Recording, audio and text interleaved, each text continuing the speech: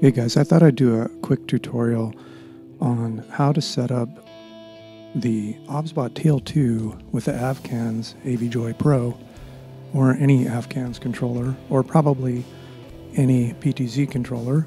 But also, I wanted to see if I could get the rtsp preview into the AVKANS so that we could see the video from the camera in the screen. So we're going to search for a cam.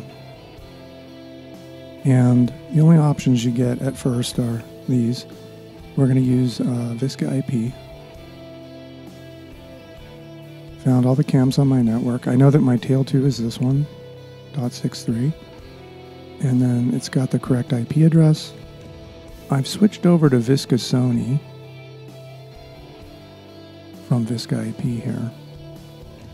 Okay, and then we need to put the rtsp URL in here.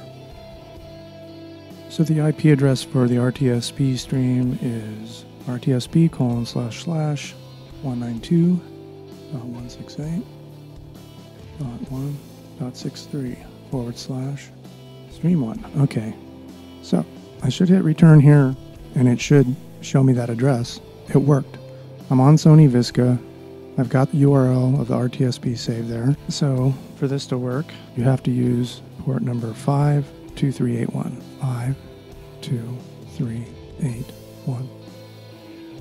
Call. Okay, so we connected. Now I'm going to go into the media settings of the Tail 2.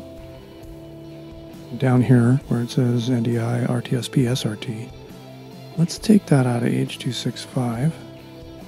And definitely don't need 4K. Let's do 720p. Okay, that should be it.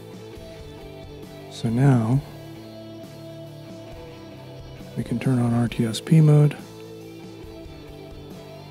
and that should be working. Okay, so now with those new settings, I'm going to try hitting the preview button again. All right, there it is. And of course, you could do 1080, I guess. I don't know what the optimal resolution is, but this is plenty, and the latency is not too bad at all. There you have it.